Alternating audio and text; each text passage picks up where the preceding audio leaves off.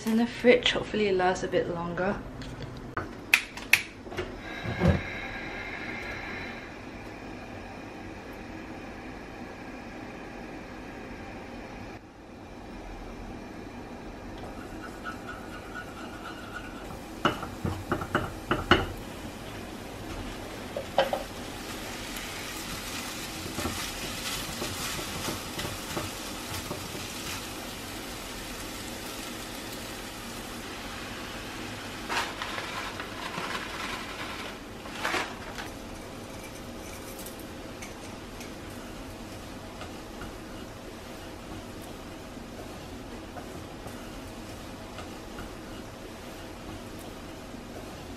Today is like day 2 of the work from home thing, and to be honest, I have always been working from home, so it's not that much of a transition, but I would still say that during a time like this, it is a little bit more challenging to work from home, just because your mind is like in so many different places, and especially those people with kids, like I just can't imagine having to deal with all of that. So it's not that if you go to an office you will be distracted, but I guess most of the time the difficulty of working from home is about the start. Like starting to work from home is always the part that is the most challenging, and you experience the most procrastination.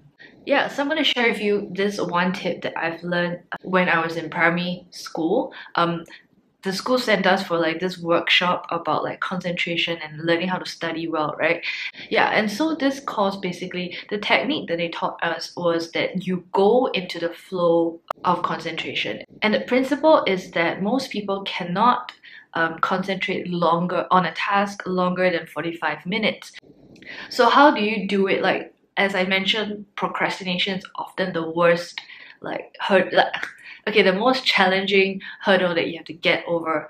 So this technique works in a way where you work or you do some work and then you take a break. Basically, you work in these chunks. So you have a 5-minute work chunk. That's what you start off with. So the reason why it's 5 minutes, I assume is because you have that procrastination, so you tell yourself it's okay, all you have to do is work for 5 minutes, just 5 minutes, and then you can take a break.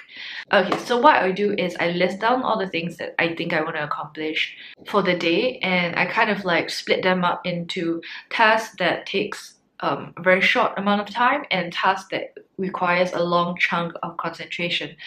So you kind of list them down, from the shortest to the longest, and then you also list down stuff that you want to do, okay, for your break. So it can be, I want to surf Instagram, I want to do a TikTok video, I want to make myself this snack, I want to fold the clothes, I want to wash the dishes, whatever. And one thing I really enjoy about working from home is that I can use my break time to kind of do housework, which honestly to me is something that I enjoy because it's kind of like a physical activity that doesn't require you to look at the screen, so it's a nice break from that.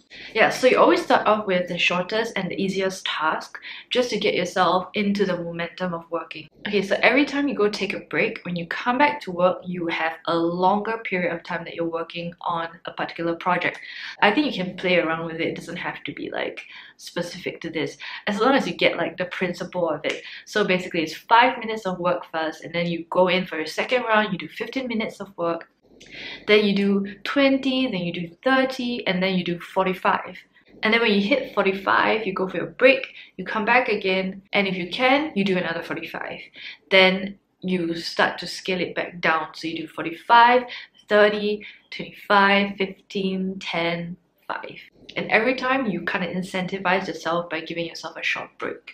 Now, of course, if you're like working according to like a schedule, or like you have a meeting scheduled here and there, or like you're studying and you're in school and you have classes and lessons, right? You can still apply this principle if you want, but maybe you can't go through the whole cycle. So you can do a 5-minute work, 10, 15-minute work, 30-minute work, and then 30 minutes, 15 minutes, 5 minutes, kind of like shorten the cycle.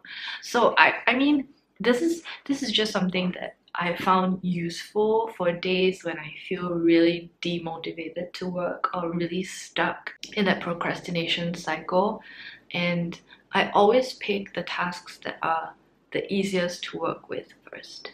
And then progressively, once you get into the headspace of, finding that momentum and that flow of working, then you tackle the more difficult tasks. So I am going to do some filming for my company of the Brave shop and doing some printing. So yeah, let's do it. Yep, so let's start printing. I'm going to print this first in an A4.